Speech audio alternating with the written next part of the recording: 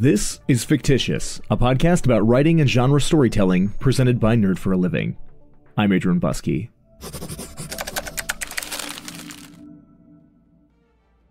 In this episode, my guest is Robin Furth, author of Stephen King's The Dark Tower, A Complete Concordance, and co-writer of the Marvel Comics Dark Tower series. Robin began working as a research assistant for Stephen King in 2000, while he was creating the final 3 Dark Tower novels. Her extensive notes on the Gunslinger's world, characters, and influences were first published as a 2-volume concordance, and then later merged into a singular, comprehensive chronicle of the massively influential dark fantasy series. That paved the way to comic book adaptions at Marvel, where she's worked with acclaimed comic scribe Peter David to visualize and expand on King's mid-world adventures since 2005.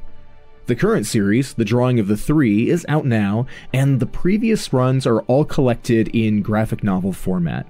Robin was also a consultant on the recent Dark Tower film, has produced another concordance for a different Stephen King book series, and is consulting for other media properties. And even though she spends quite a bit of time with Roland Deschain and his quartet of gunslingers, Robin is now writing and releasing her own short stories and novels, as well as other comic projects. Robin and I talk about how she came to work for Stephen King, and how her career has followed the beam ever since. We discuss the scholarship of modern-day mythologies, and how great fiction shapes our imaginations and opens up our own storytelling possibilities. Also, fair warning that this discussion contains some significant spoilers for Stephen King's Dark Tower series.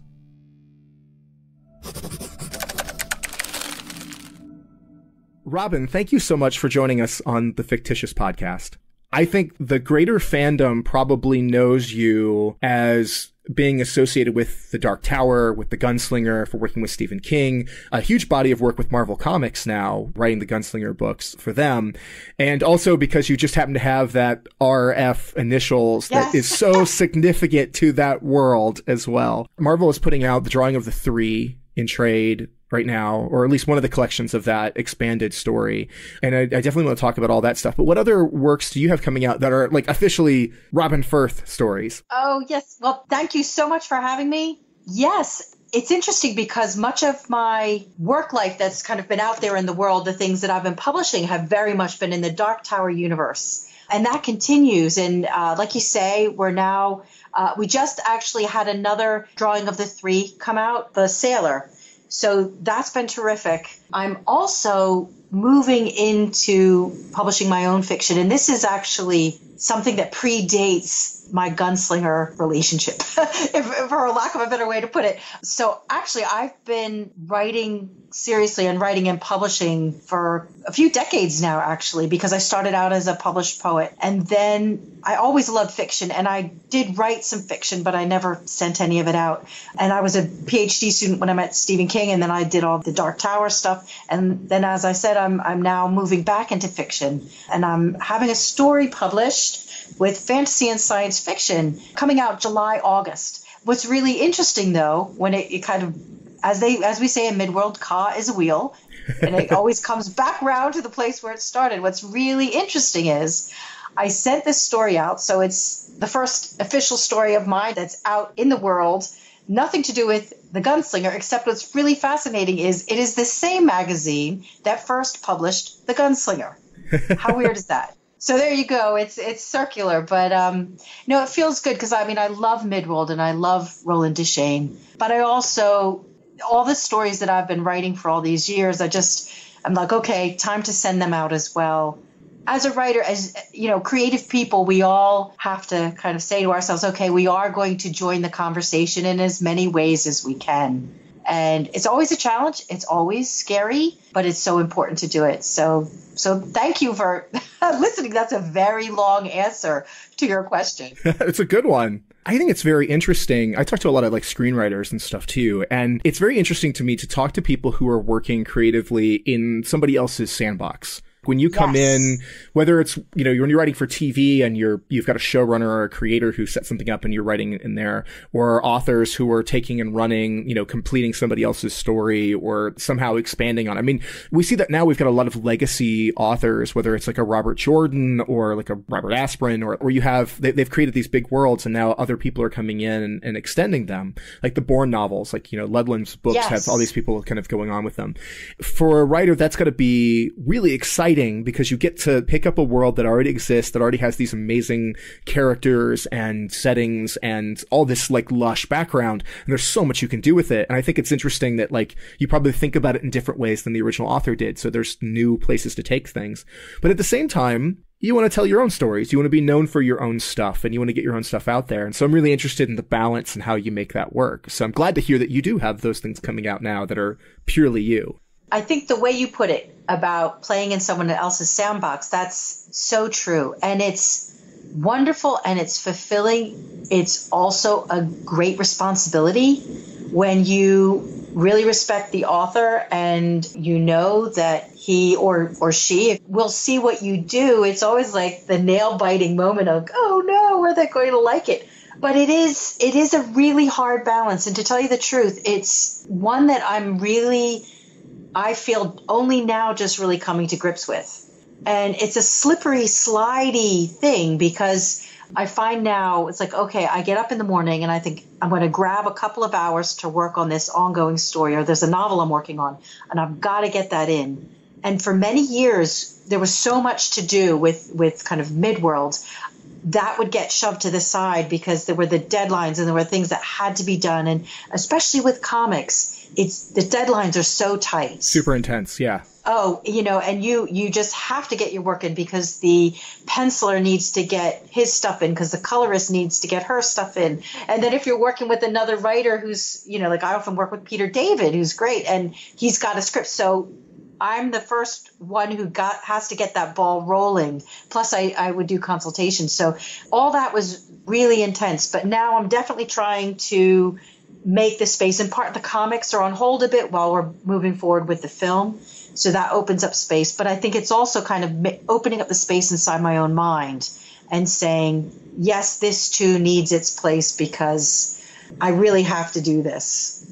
I have to finish these stories. And getting that story in fantasy and science fiction, because it's a really respected magazine, it was really good for me because I said, yes, okay, this is something worth doing as well. It's not Midworld. It's a very different world, but that's okay because as a reader, I love all different worlds.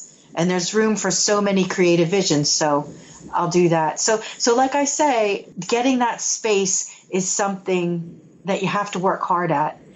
I've been working with the folks who are making the Dark Tower film, and then they're talking about the Dark Tower TV series. So I've been doing some work with them, consultation work. So for me, it's mostly research. Like they'll ask me questions, and I give them answers about the world because I'm so steeped in Midworld mythology. But I often wonder how they get the time. And this is a conversation that I actually want to have with them. And a lot of writers and comic book writers and artists, it's really hard to find the time. And I guess it's just so important to make sure you do. There's got to be a certain like pressure valve release there. You don't go into that with any expectations of your own stuff outside of it, other than people just hoping it's good. I mean, when you're playing in Midworld, when you're working on one of the most significant fantasy science fiction stories of our time, really, and as far as impact and people knowing it, I imagine that when you first came on to work on you did the Concordance and you worked with Stephen King for such a long time, but when you first started doing the Gunslinger Born, like with Peter David back in the day, and then going on and to be the primary writer on those, I mean, you have fandom looking at you going, okay, this is one of our favorite things. Now don't screw this up. The pressure's intense. Yeah. I'll tell you especially when I first started, I would have to take some really deep breaths and say, okay, I just have to get something on the page. I can throw it away. Just get it on the page. And I was very lucky that I was working, and I've continued to work with really supportive editors who are very knowledgeable and very encouraging. That really helped, but it is scary. And it's one of the differences is that when you're working in someone else's world, all the things are there, like the landscapes are there and the characters are there, and you're maneuvering a landscape that's already mapped for you, as opposed to when it's your own world. You've got to do the mapping, you've got to do the building, which is a different kind of intimidating. But there also always is in your mind, like no two people will walk through the same landscape exactly the same way, like you were saying. So, I, of course, am not Stephen King. It would be amazing to be Stephen King for a day and sit and write. I've seen it happen, actually. I've seen how he writes, and it's amazing. And I can talk to you about that in a minute. But, so I know I'm always very aware that when I wander through Midworld, I try as best as I can to remain true to his world and his vision. But of course, it will always be different. So the way I think of it is, it's a different level of the tower. You have Tower Keystone, which is Stephen King's Dark Tower universe. And then you have the world of the comics and the world of the film. And I think it makes it richer because it's always looking back to the original, always a homage in some ways. I think that's a really interesting thing that's pretty unique about this world. I mean, so much of Stephen King's work is interconnected, but I think there was a point when the comics first started coming out where fandom stopped and went, wait a minute, this is a little different. Gunslinger Born went back to revisit Wizard and Glass. Yes. Revisiting the flashback of Wizard and Glass. And we started to see, like, wait a minute, this feels like this is Roland's story, but there are subtle differences. And so people, like, the conjecture started being like, wait a minute, are we actually seeing the next pass through the tower? Are we seeing spoilers? Okay, if you're listening to this and you have not read the entire Dark Tower series, then maybe you should stop and go back and read them and finish exactly. them. Exactly. I think that's very wise. Spoilers. Yeah. Make sure you read that last little bit at the end of Dark Tower so you know what we're talking about. Good. Okay, so we're going to assume everybody from this point on is on board with that. So yeah, so we know at the end of Dark Tower that Roland ends up back through the loop again, so to speak. Yes. But when he comes out the other end, he has the horn. And so that has kind of, and I think when we looked at the comics, we're like, oh, wait a minute, we may not be seeing a retelling, we might be seeing a different version. And now seeing the film come out, I think people have had that similar kind of feeling like, oh, I think Stephen even actually tweeted at one point that this time he has the horn. This time he'll raise it to his lips and blow. Yes. With the image of the horn. Yes. Yeah. Which, as a Dark Tower fan, I saw that tweet and got the goosebumps, And I'm glad to hear that you're a consultant on it, because I feel like outside of Steve himself, like you are like the preeminent scholar of Dark Tower. Thank you. That's so kind. Yeah. I've lived here for a long time. And so when you came on board, I guess we're going to backtrack a minute here, but like when you came on board, you were a research assistant initially, yes. Right? Yes. And at what point were you initially brought on? Because, I mean, Stephen had 4 enormous books. He needed to write 3 more. And they were so big to get into that he needed help even sort of digging into his own world. How did that work? Well, what's actually really interesting was at the time I was a graduate student at the University of Maine. I'd gone back to do an individualized PhD. I was living in Maine. Mark and I, my husband, what we really wanted to do was to, be writers and live off of that. But as we all know, that's really hard to do. So we both went back to the PhD program at the University of Maine, and that was Steve King's alma mater. And my supervisor, one of my supervisors, and my husband's supervisors had also been one of Stephen King's supervisors and remained his friend. So in the year after Steve's accident, he was still he'd had lots of surgeries. He was still in a lot of pain. He wanted to finish up on writing, and he needed someone to go through as you can imagine, hundreds and hundreds and hundreds of manuscripts he received for that. And they just couldn't handle it in the office. So he wanted to hire grad students just to help out. So my supervisor, Bert Hatlin, recommended me, which was amazing. And I did that. And then I met Steve in the office one day and he said, do you want some more work? I was like, yes. I never met him before. I was completely tongue-tied. But at that point, he said, I'm going back to the Dark Tower novels. And all he said he needed were lists of characters and places with page references so that he could just make sure his continuities were working. And he said, I don't know if you're going to know what I mean by that. And at that time, I'd actually finished a novel, which desperately needs to be reworked. I'd written it in my 20s. And I was like, well, actually, I do know what you mean, because I'd written this novel and I know you could be in one place and all of a sudden it doesn't work. You think you're speaking to character X, but actually 4 chapters ago, that person died. You know what I mean? This kind of stuff. So, and he looked at me like, maybe she knows, maybe she doesn't. But so I went off with the books. He gave me all the first novels, because I hadn't read them. I was a big Stephen King fan, but I didn't know Dark Tower, which I've since found out isn't so unusual. A lot of people read other Stephen King but haven't read Dark Tower. But anyway, I was completely entranced. And what Steve didn't know is that my other secret desire was to be a folklorist, because I studied that as well as English as an undergraduate. Interesting, yeah. So here he gives me the chance to delve into this imaginary universe, and that's like giving a chocolate lover, burying them in chocolate. You know what I mean? It's just, it's heaven. So I was like, oh my God, I can do this. So I went completely overboard. And yes, I made lists of characters and page references, and I made lists of places, but I also did entries, and I started to create like an encyclopedia of the world. What are the languages? What words do we know? What are the games? What's the folklore? All these kinds of things. And I was so excited to do this. It was just like a dream come true for someone with my interests. And I have a real mind for mythology, because that's another fascination of mine. So I created this big encyclopedia for him, and I bound it in black, and I put a key on the front, and I drew him a door that said the writer. And I was like, okay, the keys to get in the door, because we all know if you're going into Midworlds, you need a key. You need a key and you need a door. So I gave him these things, and I thought he's either going to think I'm a nutcase or he's going to say, fine, that's quite nice, thank you. But he liked it. I guess he had a laugh, and he said, okay, let's continue.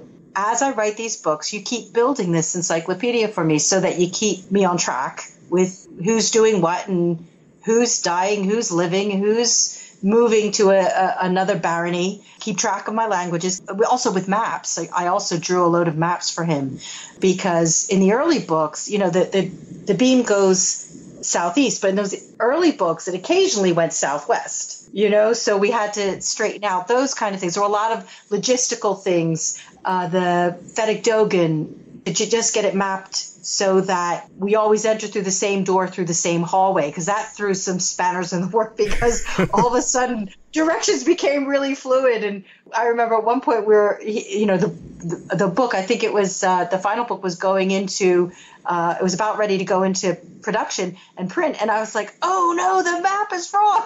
So Stephen King's like, stop. So everything stopped, and he redid his directions for the characters to go through the landscape. It can be quite amazing, and I forget how I got to this point, because yeah, I've just kind of gone all the way around here. No, but that's really interesting, because I think a lot of times when you read beginning writers, amateur writers, people that are just kind of getting started, something that you do find a lot is that they do kind of lose track of where their characters are at in places. And as a reader, that can be really frustrated when you lose that sense of place. Yes. I don't know where things are at. The quickest way for me to abandon a book is when I can't figure out the action, when I just don't know where anybody is at any given time. And I hate to give up on something, but as a busy adult, you know, there's a point where you can only give something 100, 150 pages before you have to be like, you have to bail out. Right, exactly. Yeah, so being able to map that stuff is important. But also, like, you know, Midworld is huge. Yes. The scope of those stories is massive. And, you know, something I think is always funny in fandom is that fandom will know the properties better than the people who create them sometimes. So funny. I know exactly what you mean. What's really interesting about Steve King's world, there's such a span of time over in his life when it's been written, you know, so he's gone through so much. So even though those first 4 novels and Little Sisters of Eluria, which is the long short story or novella, depending how you want to class it. Right, yeah. It spans such a huge time in his life. And as you said, the landscape is huge and directions are in drift. So it's a world that is decaying as well. And there are so many characters, and every character has a background and a history. So it's huge. But one thing about his manuscripts that are truly amazing, when he was writing those last 3 books, and I would get the manuscripts in chunks, his prose is so clean. He really must have had that story in his head for years, because it came out really beautifully, you know, so close to the final draft. There were things he changed, like I said, with directions, occasional things with characters. I'd also get wild questions, which I'll tell you about in a minute. But basically his storytelling, he's so skilled. It's amazing. I felt very privileged to see that. Someone who really knows their art. Well, I feel like Stephen King is a very direct writer. He has incredible command over prose, but I feel like there's really any kind of deliberate obfuscation. Like, it's like he says what he means and it comes out clearly and it's easy to follow. And because of that, it moves. Yes. The pace of his stories, even when there's long stretches that don't necessarily have action. I mean, look at something like Wolves of the Kala, where like, and I say, am I saying it, or is it Kala or Kala? Oh, I say both. So Wolves of the Kala. It's interesting because different people say things differently. Even like the names, like how people say Alan, Elaine, different pronunciations of words in high speech, but you're fine. You sounded great. Well, in Wolves of the Kala, like, I feel like there are long stretches in there where we are really just spending time with those characters and in seeing a whole different corner of that world that we're exposed to for the first time. And that's a big book, but I don't feel like that book ever drags, like, and I think that's a lot of that has to do with his power of characterizations, but also the movement of that speech, versus like reading him with Peter Straub, where like the language, it's still, I mean, because both of them are terrific writers. And I know you adapted The Talisman, right, for comics. Yes, a book I love. I just love The Talisman. And I think that's the interesting, where you see Straub's influence on King's writing there, where like there's maybe a little bit more poetry in the writing, but it still has that directness to it. Yes. And it's interesting because I do think you really see the influence of The Talisman on the later Dark Tower novels. Yes. On Black House too. Yeah. Yeah. Oh, definitely. It's interesting how those worlds begin to work together and kind of combine. And like you say, all of Stephen King's worlds, they do come together and they center really around the tower, the center of the time-space continuum. Is that a thing you had to look at in the research, and both for him and then putting together Concordance, where you had to dig into the other novels too and be like, okay, where does this touch? Where does it overlap? How do I figure out that stuff? Yes, I did. And some of it, when I was reading, I saw and I thought, okay, I need to go back to this book. I need to go back to that book. But I also asked Steve himself, I said, look, I want to make sure that I include everything that you think is most central. He told me the ones that he felt were most centrally tied to Dark Tower. And that list has since grown with other things he's written. But I do see, whenever I look at things of his, I see echoes of Dark Tower, and also in other programs, because it, like you said, it's had such an influence. I'll watch, whether it's Firefly or, what was the recent television program? I can't believe I'm forgetting it. The name of it. It was with the kids. It was a little bit like Stand By Me. Stranger Things, which I thought was wonderful. You do feel the influence of Stephen King enormously. Yes. Yeah, which is it's just wonderful. Yeah, like watching Stranger Things, I mean, in many ways that show is a love letter to both King's work and Steven Spielberg's like 80s work, and yes, I mean, I agree. And there's several times where you even see like Stephen King novels in people's hands and stuff. They're pretty Yes. overt about that influence. Oh yes, yeah. That taking of like the childhood innocence and combine it with really creepy otherworldly stuff is so distinctly, I mean, not obviously not the only writer to do that, but very distinctly King and very distinctly it. Yes. Oh yes. So at what point when you were, I mean, so you put together this huge volume of stuff and it's an ongoing thing. And at what point did somebody say, hey, you know what, let's publish this. Like, let's actually put this out in the world. It's not just a tool for Stephen, but like something that people will want to see. Well, what happened was I was building it for Stephen King, and we were quite close to the end because he was, I think at that point, he was well into the final novel? I can't quite remember. But one of his agents, because he had a couple different agents he worked with, one of them, Ralph Vichinanza, who did a lot of his foreign rights, who has sadly since passed away, he said to Steve, hey, it would be great for you to have some kind of guidebook for Dark Tower, some kind of book about it. A lot of writers do that now. There are guides to Lord of the Rings, blah, blah, blah. And Stephen King said, well, actually, one's already being written. And he sent my email to Ralph Vichinanza, and Ralph contacted me and said, well, Steve said that you've been building this big encyclopedia. And Steve was the one that named it the Concordance. And I'd like to see some of it so we can talk about this. So I sent him what I had. At that time, I had done it as one big book. And he said, I really like it, but because the final books aren't out yet, let's divide it in two. And we'll publish the first half now and the second half when the final books come out. So as you can imagine, an incredible job, because I was doing the page referencing, and I then had to break it so I wasn't giving any spoilers for the second half and the first half. And then with the second half, I did paginations for the US version and the UK version. And I did it both for the original 1982 version of the Gunslinger and the 2003 rewrite.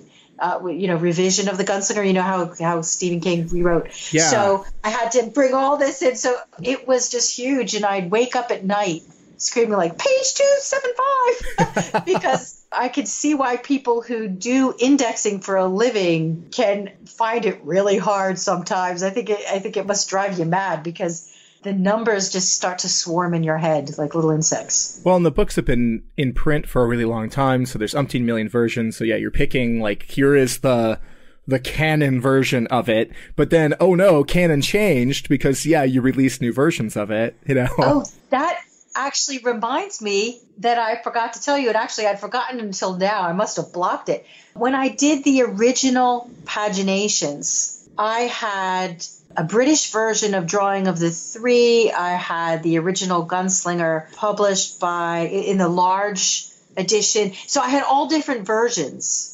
And then, of course, I had all my references were to the manuscripts, Stephen King's manuscripts for the last 3 books. So when it came time to print, they said, okay, well, we've got to unify this. So they decided which versions of the books I was going to use. And I had to re-index everything. No. So I have indexed that. One of the reasons I think I do have this weird knowledge of Midworld, and as I say to my husband, sometimes I remember the events of Roland's life better than I remember the events of my own life, which is a very frightening thing to admit, but true.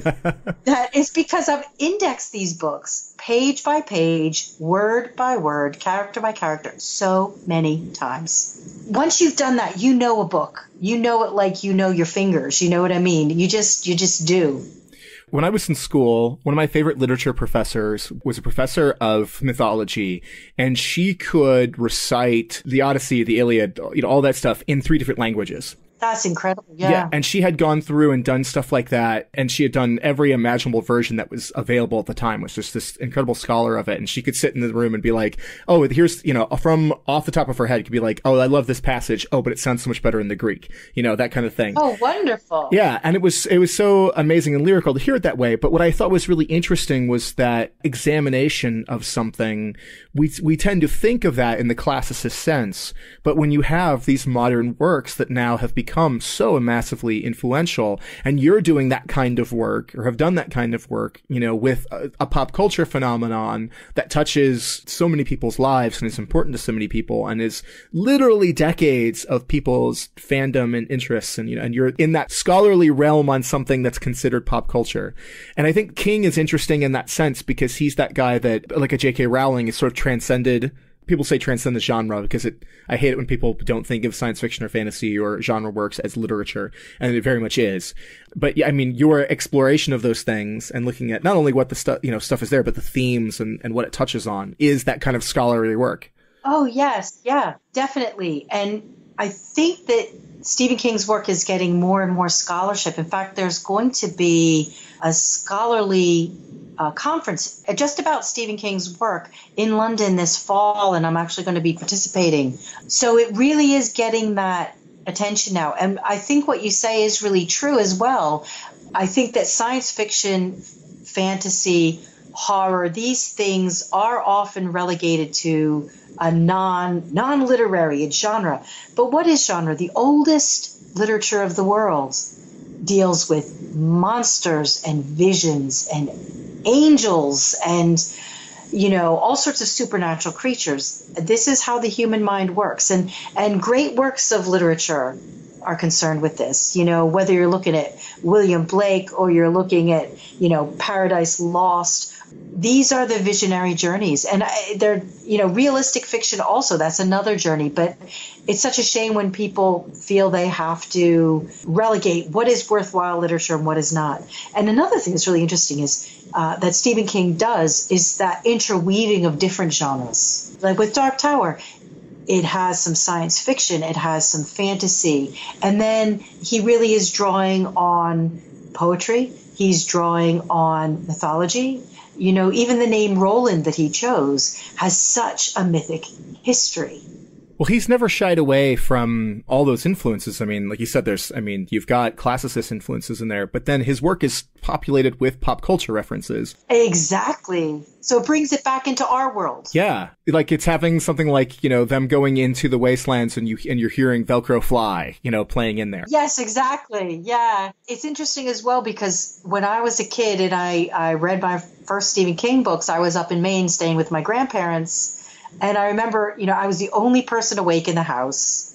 I was pretty young. I couldn't put the book down. It's the middle of the night. It's pitch black out. We're in Maine. You know, everything's, it's dark. It's really dark. There's no street lamps. And all of a sudden I realized that the story I'm reading takes place a matter of miles from where I'm sitting.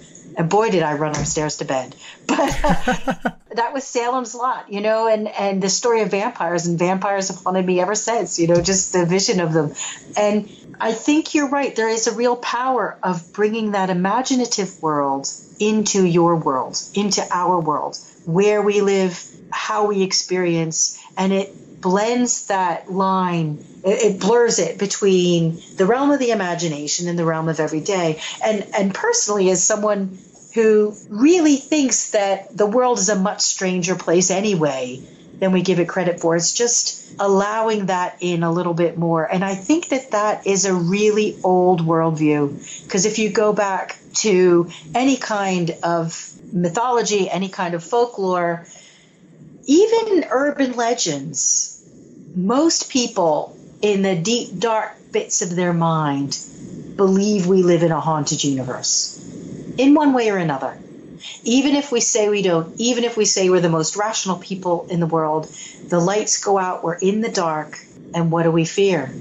Those things have never left us on a subconscious level, you know, whether it's the dark corners of your mind or the lizard brain or all the things that they talk about, they are omnipresent for us all the time. And we see that the farther people push away from logic and rational thinking, that it's so easy for them to fall back into it.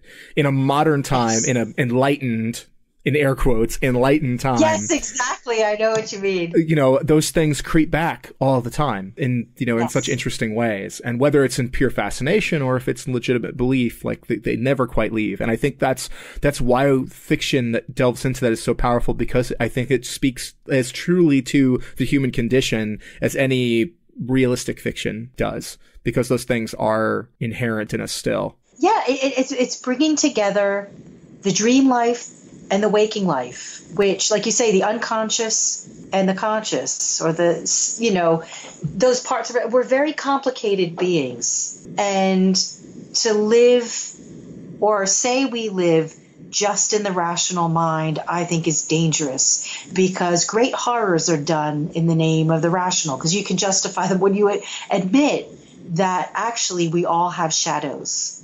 We all have, you know, wonderful light things us, and we all carry around one hell of a lot of darkness. So to delve into horror, to delve into fantasy, sci-fi fiction, it's a way to look at the other parts of ourselves and the other parts of our world. You know, nothing is ever good, or completely evil. Yeah, I think sometimes we can take those things and externalize them in a way that is uncomfortable, but at the same time allows us to disassociate them with the human condition a little bit and look at it from the outside. Yes, and hence to look at them. Yeah. Yeah. And the best stories allow us at the end to understand that we're still looking at ourselves in those darkness and those different shades of gray there.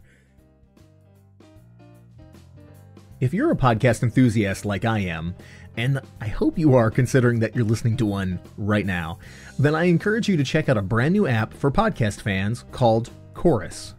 Chorus connects a growing community of listeners, all sharing and recommending their favorite episodes. It's a great way to discover new shows, and you can listen to them right there in the app. You can connect with other fans and with podcast creators in a digital environment totally devoted to our fantastic audio medium. Come find me there. My username is Adrian Buskey. And of course, we'd love for you to share your favorite episodes of Nerd for a Living, Animation Invasion, and Fictitious there as well. The app is available for free now for Apple iOS devices. Just search Chorus on iTunes. The Android app is in beta and coming soon. And you can find out more at their website, chorus.am. I want to swing back really quickly to like your work in the comics. I feel like we've talked so much about Stephen King, but you are very much a writer in your own right. But did you ever think you were going to be writing comics? Because that's a very different type of writing. I mean, writing in the script format. Now, when you started on Gunslinger Born, you were plotting for Peter David, right? Yeah, well, actually, the way we would do it would be I took the original novels and I broke it down scene by scene for the artwork that Jay Lee would do. He would do it actually in pages and panels, but I'd say, okay, scene 1. I'd do a series of images, like we need to kind of look at this, and then I'd go through the scene that way. And then scene 2, and I'd get it to what felt like a story length, with the editor helping me say, okay, Robin, you need to squeeze that story in. And it was really great working with Jay because he said, well, Robin, actually this falls really naturally into panels and pages for me. I can easily take this and transform it into story that's visual. And I've always loved illustrated tales. I've always been really interested in comics. I've always loved sequential art. And one of my biggest influences growing up was Ivan Bilibin, who's a Russian illustrator. It's very, very famous in Russia. My grandmother was Czech, but had a real love of Russian literature. And when I was a kid, she gave me this collection of Russian wonder tales illustrated by Ivan Bilibin. And he became a hero of mine because each image was like a story in itself, and it would have small panels around the edges that were full of little designs of creatures and magical things and other aspects of story. So the visual was always very much there in my mind. And I think we live in a world where storytelling tends to be quite visual anyway, because we think in terms of film. I don't know if people in the 19th century had films going through their heads when they were reading books, but we do. Yeah, it changed perception and how people imagine things in a big way. Yeah. So for me, first of all, I don't want to minimize what a big leap it was, how much work it was, and how much I admire people who write comics, and how much I had to learn from them. Because luckily we had over a year, I think, actually almost coming on 2 years, because we started to talk about the comics in 2005, and the first comic, I don't think it stands to 2007. So there was like a year and a half or lots of room to play. And so I worked with this story I knew so well, and I could see it in my mind. And I was thinking in terms of images and writing in images and getting feedback from the editors and, just this journey, and then seeing how Jay Lee took those characters that I did summaries for them, and he would draw them these spectacular images of these characters. It was a really steep learning curve, but I must say I think I'm a much better writer for having learned what I've learned and worked in comics so long. And I learned, working with Peter David was terrific as well, because he'd get these stories, he'd get the outlines, he'd get the artwork, and then he'd script. And the art of scripting is really tough because you have very few words and you don't want to repeat what's happening in the panels. You want to add a whole new layer. That really was a learning experience too, and I learned a tremendous amount. And I think that my own background in poetry made me really appreciate the brevity and the power of well-scripted comics. Comics is the genre where, when you talk about show don't tell, comics does both, but the art does the showing. And so the telling, the actual scripting, like you said, it has to be concise. It shouldn't be redundant.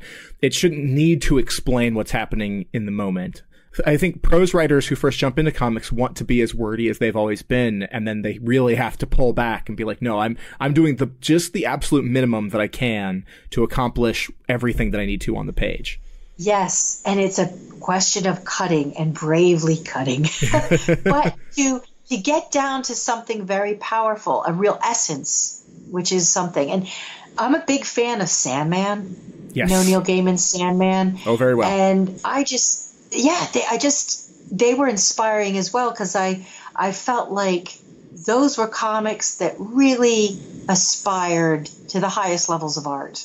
I just thought they were amazing. And you know, you look at someone like Alan Moore, you know, these people who are novelists and storytellers and comic book writers, they're juggling many worlds as they start to do their storytelling. So I found a lot of inspiration in these kinds of people and thinking, wow, to do justice to this story, I'm really going to have to work hard.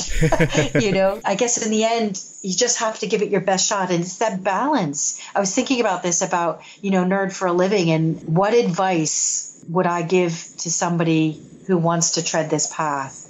And I was thinking, there are two things that are equally difficult. One is to give yourself the space to create and to encourage yourself, and don't allow yourself to be knocked back and lay flat, just to keep your own confidence up. But at the same time, keep your standards high. Yes. Because if you don't keep your standards high, in the end, you're letting yourself down. And you're letting readers down, or maybe you won't even have anybody read anything, you know. You know, those are two such difficult things to bring together, because you can, in keeping standards high, you can feel so unworthy and you can give up. Or you can think, okay, I wrote it, it's fine. Maybe it isn't, maybe it isn't. You know what I mean? How do you get that balance? And to trust yourself, the inner critic, but also to hear what other people are saying to you when they're giving you feedback. And some of that feedback, you're going to say, well, I disagree because I'm actually aiming for something here artistically. And that's okay. And maybe you'll understand, maybe I just didn't get it across, so I'll keep trying. Or maybe it just needs to sit and eventually you'll get it. Or, well, actually, this person is correct, and I need to go back and rethink these sections. That's really, it's hard, and it's always a juggle, but it's worth it. It's better to try for greatness and fail and learn than to aim for mediocrity and make it.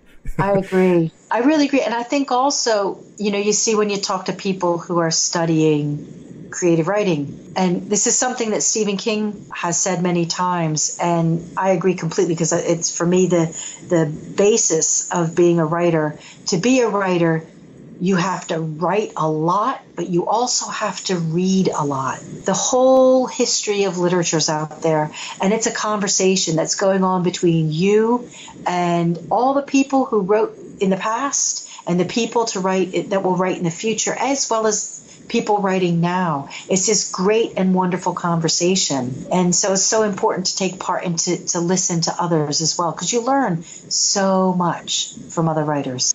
I feel like it's never something quite as disappointing as hearing a writer say, oh, I don't really read, or somebody who writes for TV saying, I don't really watch a lot of TV, I just write it, because there's always so much more to absorb. Or occasionally you'll meet the writer who is happy to be kind of pent up in their own little world. They're like, I've experienced enough life, and now I can just sit in a room and crank the stuff out. All of that stimulus is so important, because otherwise you just end up repeating either yourself. Yeah. You encounter those writers that write the same story over and over again, and they might do it very competently, but they're telling the same story again and again. Yeah. You know, and that's when you can see where, like, okay, you needed to get out and find something new to stimulate that writer brain, because it really is the same beats again. Yeah, and like you say, you know, that stimulation, it comes from the outside world. It comes from the history of books. It comes from folklore. It comes from all sorts of places. It's amazing. I was thinking about that. When I was a kid, I loved Hans Christian Andersen. There was a story where someone wanted to be a writer, but he couldn't find a story anywhere. And all the little objects in his room were trying to talk to him, to tell them their story, but he couldn't hear them. Sometimes I feel like, gosh, I can't hear the stories. But other times you feel like, you know, when you're feeling in a more inspired frame of mind, everything and everyone does have their story. It's quite amazing. What a rich universe we live in. Some of the most interesting writers are the ones that unlock that part of our brain and make us want to tell stories. Yes. Whether it's the people who immediately want to, they're like, oh gosh, I love this world so much, I want to play in the playground, whether it's fan fiction or something along those lines. Or for me, like Neil Gaiman is that writer. I read a novel from him and all I want to do is write afterwards, because I feel like he's one of those guys that if there's a dam in my head and it's plugged up, I read his work and it pulls that plug. Isn't that wonderful? Yeah, it's part of why, on top of the brilliant prose and the wonderful stories, it's like he unlocks that world. And we were talking about like the joys of fantasy and exploration and story like that. I think those best ones are the ones that prod that part inside of our brain and say, hey, wait, there's more. There's more, and you just have to look. Yes. Oh, exactly. And one of the things I actually love about Gaiman, there was actually, I just read the, let me find it here, The Ocean at the End of the Lane. Oh my gosh, yes, yes. And I just thought that was beautiful. I just thought it was a beautiful work. And one of the things I love about his imagination is it's playful and it's profound. And I love that combination. So as a writer, I think that kind of thing is something to strive for. Yeah, and he has that economy of prose. It never feels, especially in works like Ocean at the End of the Lane or The Graveyard Book, where it feels like he hasn't wasted a word anywhere in it. Yes. If you go back and look at like Smoke and Mirrors, like one of his first short story collections, which was so good in its time, but if you've read everything that he's written since and then go revisit it, it feels clunky. Actually, it's interesting. I've read that book and I thought the same thing. You know, you see how people grow. There were wonderful stories in it, but then you see how a person grows. Are you an Ursula Le Guin fan?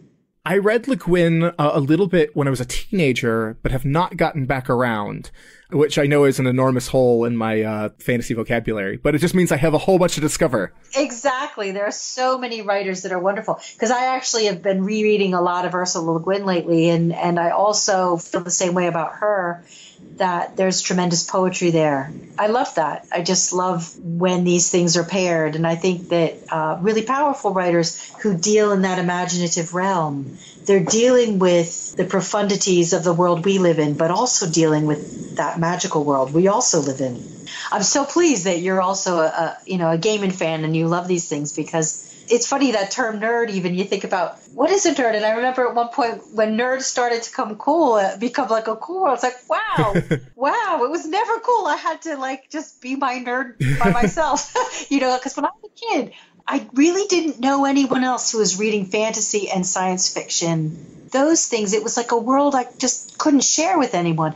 When you were growing up, did you have a lot of people you knew who were reading fantasy and science fiction? And when I was like a grade school and middle school kid, no. I got into fantasy because my mom went to a yard sale and found a bunch of books that had cool covers that she thought were interesting that she got for $10 a piece and brought me home this giant pile of fantasy. And so I dived into a lot of this stuff. Fantastic. But when I got into high school, I met this legion of people who shared interests. And so we were constantly, they introduced me to like D&D, and I had just gotten into like comics then. Wonderful. And so we were sharing stuff back and forth. It was always interesting to have somebody come over and say like, oh no, you need to read this. So like a girl I dated, that's to be like, in all fairness, you were talking about like earlier about how some people read a lot of Stephen King, but not The Dark Tower. Yeah. I'm the opposite. Right. I had not found his work super accessible to me as a teenager. I knew people who were obsessed with it and some of the really big notable pieces. And for me, those were a little impenetrable to me at the time. And then I dated a girl and she gave me The Gunslinger, and it was like something that she was really obsessed with. And this was before Wizard and Glass came out. So I got really lucky that I started reading The Gunslinger maybe mere months before Wizard and Glass. So I didn't have that 7-year wait. Wow. I got to like get it right in order. But then I was like, oh, this is what speaks to me. This is the king that hits all the buttons for me. I love that combination of dark fantasy and horror elements and science fiction and that expansive world, and that playground was one of those things that made my brain just take off running with it. And then from there, I've gone out and explored. Although admittedly, like some of my favorite works from him are more stuff like Joyland, which I just absolutely love. Yes. Yeah. Some of the bigger ones like Insomnia have eluded me, but then Talisman and Black House, I think, are brilliant. Yeah, I do too. But I think that's what's great when you have somebody who creates such an enormous volume of work, is that there's so many entry points. Yeah. Yes. And so when you have that much work, I think it's, some people have, like, when they talk about nerddom or the obsession, or like when I'm a true fan of something, you have to be this expansive, I love absolutely everything. That's when you get into that obsessive nerd thing that's a little problematic. But for me, I think that, being a nerd means that you're obsessive about the details and that you really throw yourself into the enjoyment of something. I want to take a minute to tell you about another of our shows, the Nerd for a Living podcast. Nerd for a Living explores the lives and careers of people working in pop culture and genre entertainment, and the often winding path that's taken them to where they are now. We talk with actors, directors, producers, choreographers, writers, and beyond. And we have a big archive of interviews across a wide variety of genre entertainment industries, so there's really something for everyone. Check out nerdforaliving.com for all of our episodes, and subscribe to our show on Apple Podcasts, TuneIn, Stitcher, or wherever you enjoy your podcasts. So the last thing that I want to touch on then, I want to know like how you're spending your days with projects and stuff now.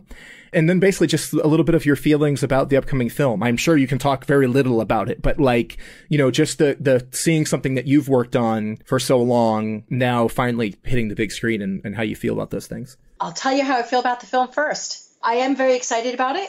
I have done some research for the folks who are doing it, for the director, Nick Arcel, who I have tremendous respect for, as well as, you know, various other people that have been involved that, you know, whether it's about costuming or about set questions. So I'm really excited to see how this all pans out. And what I'm doing now, like I said, I'm really trying to make room for my own work, which is something I put on the back burner so much of my life. But also I'm doing some work for the film, you know, actually not so much now for the director because everything, you know, is finished, but there's talk about the TV series. So I've been in correspondence with the TV folks. Also some work for Sony because they're doing, you know, PR stuff for that. I just finished another concordance for Stephen King's Bill Hodges trilogy, you know, Mr. Mercedes and End of Watch is the last one. So there are 3 books. I did a concordance for that. And you will be hearing more about those books and those characters from Steve. I will say no more because there's more stuff with him. Yeah, so, and I've done a story for Femme Magnifique, a short graphic fiction. I don't know if you've heard about that. Shelley Bond, who was the senior editor of Vertigo for ages. Yeah. Oh, that's so great. Shelley is amazing. She is wonderful. I did an interview with Karen Berger not too long ago. Oh, wow. Yeah. Tremendous respect for her, too. Oh, God. She's incredible. It's like one of the thrills of my being able to do what I do as a podcaster was to talk to her. And Shelley's somebody I would love to speak to at some point because, again, she was so involved with Vertigo and it's an amazing editor. Yeah. No, she's wonderful. And she's put together this book, Femme Magnifique, about really influential women. And there's writers and artists and all sorts of both men and women who are talking about women who have really influenced them. And it's in part a reaction to the times we live in. Things are changing and not for the better. Yeah. So I was really pleased. And the person that I ended up doing, the woman who really influenced me was Ursula Le Guin. So as you could tell, one of the reasons I was actually rereading her a lot anyway. And then I went back and reread it. I paired up with a really wonderful artist, Devaki Niyogi, she's from India. She's from, I forget which city she lives in, but she's a fantastic comic book artist and she's done a lot of really interesting stuff. And Shelley introduced us, so we're working together, which is great. So I've been doing that, and I said working on fiction. And another version of the concordance is going to be coming out with actually the British publisher, Hodder and Stoughton. They're going to bring it out for the film, which is great, with a cover that reflects the film, which I'm really excited about. Yeah, so it's funny because it feels like every day is a real juggle. You know, get up in the morning, okay, I've got this egg, that egg, and that egg, and I have to juggle them. But I guess, like, you know, for you too, when you're a freelancer, this is what you do. You know, you juggle all the different jobs. But I feel really lucky to do what I'm doing because I'm happy doing what I'm doing. And I've done other jobs, like in the past, I did a lot of things. I taught school for a while, which is a very admirable thing to do and a very good thing to do. But I'd rather be writing, you know, let's face it, I'd rather be writing. It's good. It feel very lucky to be doing what I'm doing. Your career path is really interesting because I think it's so different than most people. You've gotten to play in a playground that is beloved the world over. And I mean, that is exciting. The comics are awesome. Oh, I've been very lucky and comics have been wonderful to do. And thank you for your kind words about them. That means a lot to me. Where should people keep up with your work now? Because it sounds like you've got a lot of irons in the fire and a lot of interesting stuff coming. So what's the easiest way for people to stay up to date on what you've got coming out? Actually, one of the things I've been doing is getting a website together. There's a fellow who actually was my neighbor for a long time, was also a web designer. He's helped me get this website together. So I'm on Twitter and I'm on Facebook, Robin Furth. And the website, I will be making an announcement hopefully within the next month. And it will be online with all the news. plus some fun things about other things going on in the world, like movies, Dark Tower movies. Well, we look forward to hearing more about that, seeing where you're going with it. Robin, this has been awesome. This has been a great chat. I've loved talking with you. Oh, it's been wonderful. Really enjoyed it. It's been a lot of fun. So I'll have to do it again sometime. Yeah, absolutely. Yeah, when you get the next wave of stuff out, we'll need to talk again. Very last thing I wanted to ask you about, and I much like the cause a wheel, and going right back to what we said at the beginning, with those initials, that RF. At what point in the conversation with Stephen did one of you make that connection? He's never actually officially mentioned it, but I sometimes wonder if that's why I got the job, because Bert Hatlin said, "Oh, there's this young woman who you could hire. Her name's Robin Furth," and I'm sure Stephen said, "What?" But actually, a humorous story about that. There are some fans that don't believe I'm real. Some Stephen King fans. They seriously do not believe I exist. And I'm like, no, I exist. Whenever I see comments about that, I'm like, no, I do exist. Don't say I don't exist too much, because what if it happens and I go poof? Oh, no. And I don't exist anymore. But this is one of those very weird things, I admit. And people think I'm not telling the truth, but I am. What's really fascinating is before I met Stephen King and I got the job working for him, I was having the weirdest dreams about towers, and it's something like out of a book, but it's almost like the dream life of the world, and these books, they kind of seep into your brain, ahead of time, so it makes me think about time slips and things like that. But one of the weirdest things was we were living in a trailer in Maine, my husband and I was working on stories, and I would work sometimes in the living room, and there was a door to the writing room, which we shared. And it was like being haunted for ages. There was someone, it was a man, and he was pacing at that door. It freaked me out because Mark would be gone and I'd be by myself, and I'd be like, is there someone there? No, there's no one there. No one there. Is there a ghost in this house? I said to Mark, finally, I think it's a character that's trying to get in that door, but he's not my character. And then I remember the day. It was creepy, but I'm telling you the truth. And this is one of those weird moments where don't tell too many people, because maybe they'll come with a jacket and stick me in a rubber room, but I swear it's true. I do remember the moment when all of a sudden it was like a sigh, and I thought, he's come through. Somehow he's come through. And not long after that, I met Stephen King. So the beginning of my involvement with the whole Dark Tower, it was almost uncanny. It was weird, and weirder than anything I'd ever experienced. And maybe because books like that do have such a force in the world and in people's imagination. And it's been a huge part of my imagination. And no matter what I write, Dark Tower will always be there somewhere, because I've lived in that world for so long. The best stories bleed into the human unconsciousness. Completely. I think they become part of all of our stories. And it sounds like Roland was knocking at your door a little ahead of schedule. Yeah, he was. Maybe that, or I don't know. It sounds like I was doing drugs and I was not. But yeah, so it's weird, isn't it? Time slips. That's very much like the Dark Tower universe. So when Eddie Dean started to have someone in his mind, when I got to that point in the books, I thought, boy, I can identify Eddie. It's very Roland. Yeah, when you think about You're it, like, it's I know very that Roland, feeling, isn't it? He's Yeah. at a doorway, and I thought about that later. It's almost like a pre-echo. He was at my door too. Cause a little ineffable. We see the work of that Yeah. kind of kismet in real life all the time, and it sounds like that the wheel definitely turned and touched your life in a big way. It did, yeah. And boy, I feel very lucky that it did. Life is much more interesting and magical for it. So thank you, Roland.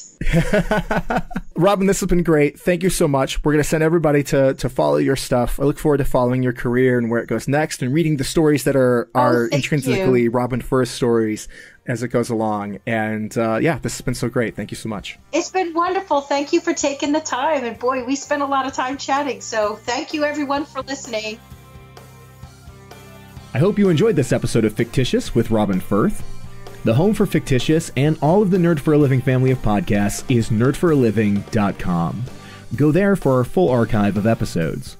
Fictitious is on Twitter as @FictitiousPod, which is a great way to keep up with updates from the show, plus genre writery news and discussions, and you can also find me there as @AdrianBusky. Subscribe to Fictitious on Apple Podcasts or Google Play. If you've enjoyed the show, please spend a couple of minutes to leave us a review on your podcast platform of choice. This podcast is produced by Wendy Buskey, with sound design by me, Adrian Buskey. Fictitious and the Nerd for a Living family of podcasts for the ambitious geek are a production of Armadian Media and Entertainment. Long days and pleasant nights, author friends. Now get back to writing.